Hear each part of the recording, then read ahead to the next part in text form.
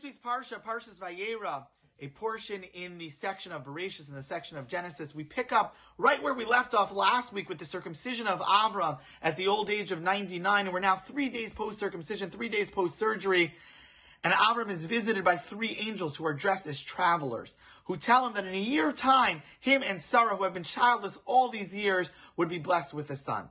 Much emphasis is placed on Sarah and Avram's response to the getting of this news. But as the angels leave, Avram and Sarah understand that in a year's time, they are going to be blessed with a son. The angels then begin to head to Sodom, where God had instructed Sodom, which you might remember from last week, is the city that Lot, Avram's nephew, went to after Avram and Lot parted ways, which was a city that was known for its evil and wicked ways. And God had decided to destroy the city of Sodom. But first, he tells Avram that he's planning on destroying, and Avram begins to beseech God to spare and save Sodom. Perhaps there are righteous people in whose merit Sodom can be saved, but ultimately, God tells him that no such righteous people exist in the city of Sodom. The angels first go into Sodom to save Lot and his family. There's a fascinating story about how the angels were not welcomed by the people of Sodom. But in the end, the angels do save Lot and his 2 daughters. Lot's wife had turned around on the journey out after being told not to, and she turns into a pillar of salt. And Lot's sons-in-law did not take the warning seriously, and they were not taken out by the angels.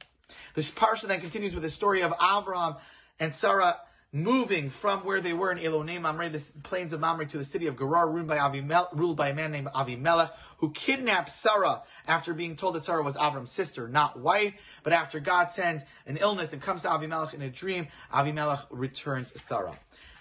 We then are told about the ultimate birth of Yitzchak, Isaac,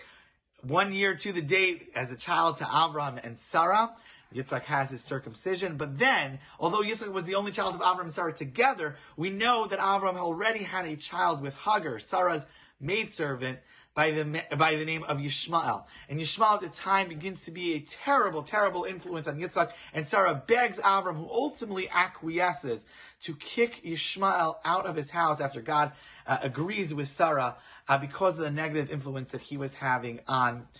Yitzchak.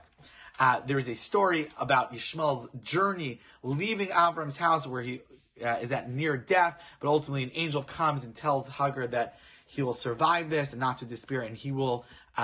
in fact, grow up to lead a giant people and a giant nation. The Parsha then concludes with one of the most famous stories in all of the Torah, which is Akedas Yitzchak, the binding of Isaac, where after finally being blessed with a child, God comes to Avram and tells him, it's time, you need to slaughter and offer as a carbon, as a sacrifice, your beloved son Yitzchak, where Avram is put in the ultimate test of faith versus love and kindness that came naturally to Avram.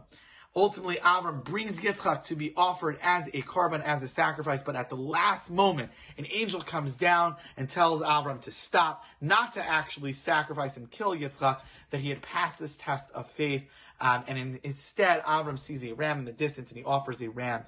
in the stead of Yitzchak, thus concluding the Akedas Yitzchak, the binding of Isaac, and this week's Parsha.